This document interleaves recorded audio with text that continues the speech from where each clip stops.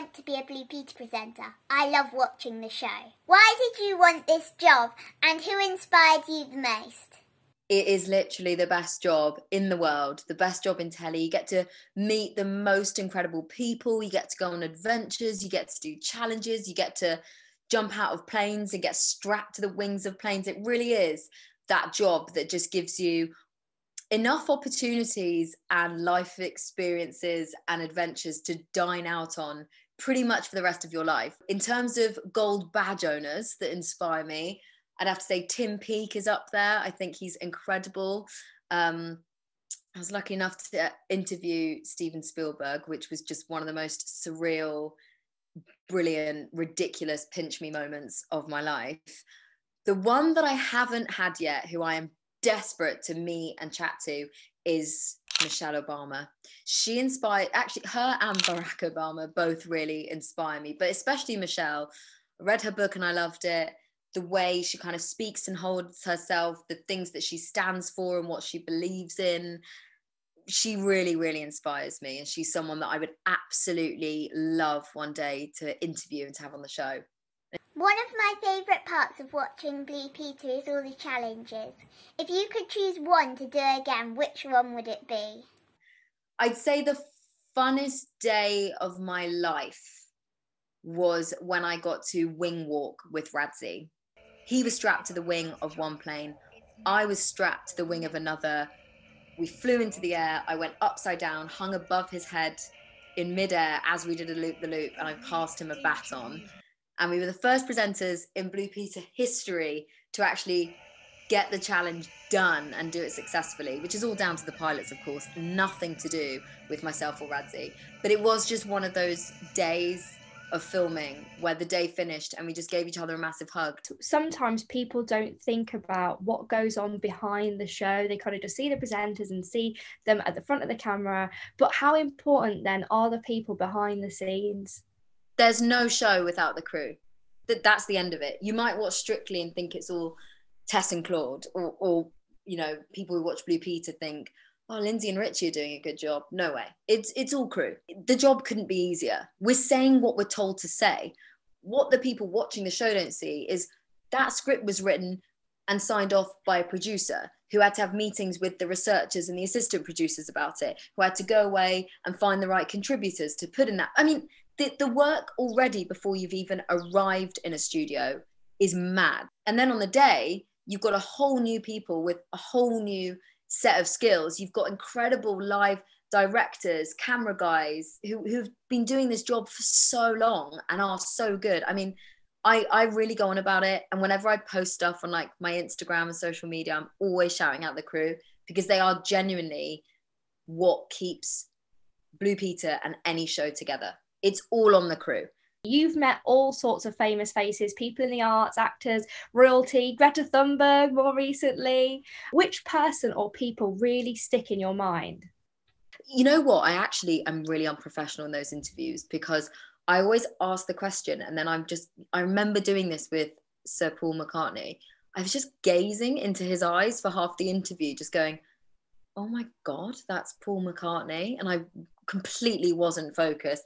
So that was probably actually looking back, not a good interview at all. Because I just, you have those moments in interviews where you're like, I cannot believe this is happening. The ones that stick in my mind are definitely Paul McCartney. He's a really good storyteller. He's got loads of anecdotes and he's very funny. Ed Sheeran, just for being definitely the nicest person I've ever interviewed. Greta, just by how impressed I was by her, just kind of blown away by how young she was and yet how much she's achieved and just how eloquently she spoke, and she was so calm. And I was just, again, that was another one where I was half listening and half just going, that's Greta. What? Tim Peake as well, just because I was talking to someone who had just been living in space. And again, that was just a really weird thing to get my head around. Like, what are we doing? What is my job? What are we talking about? He was a great one. So when you're preparing for a big interview with someone like Paul McCartney, how do you prepare for that? You do more research than you think is possible.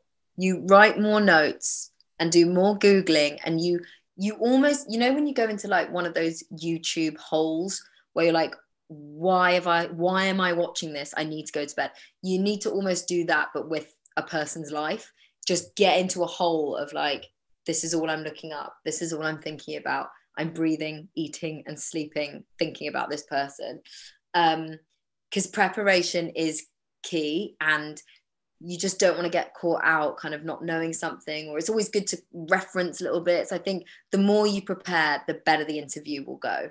So for someone like Paul McCartney, I mean, obviously start with the music, but then go into their life as much as you can. Upbringing's a great one. And think about the audience as well. You know, for Paul, for me, it was trying to work out how he got into music, to get him into the Beatles, to get him to where he went with his life. That's interesting to a Blue Peter audience, because loads of kids are watching who are thinking about, what do I want to do when I'm older? I'm into music. Could I play the guitar? Maybe I could be in a band like the Beatles. And you want to spark that kind of enthusiasm. So it was important for me to kind of rewind with him. So I think it's about thinking what you want to get out the interview as well, but preparation is key.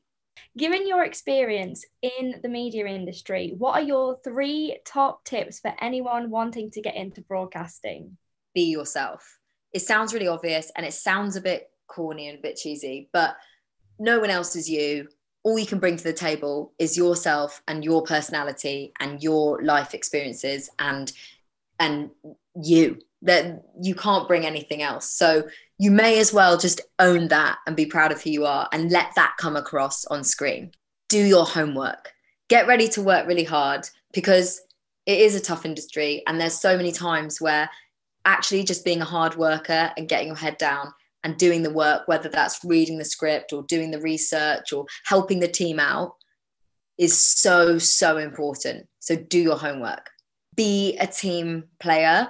If I've learned anything on Blue Peter, I mean, working on a TV show is like becoming part of a family. You're not in it on your own. You're in it with the team. So be friends with the crew, be polite to everyone, treat everyone the way that you'd want to be treated, and just be nice. Be a team player. And I've got an extra one, little cheeky one. Number 4 is, remember that it's just telly.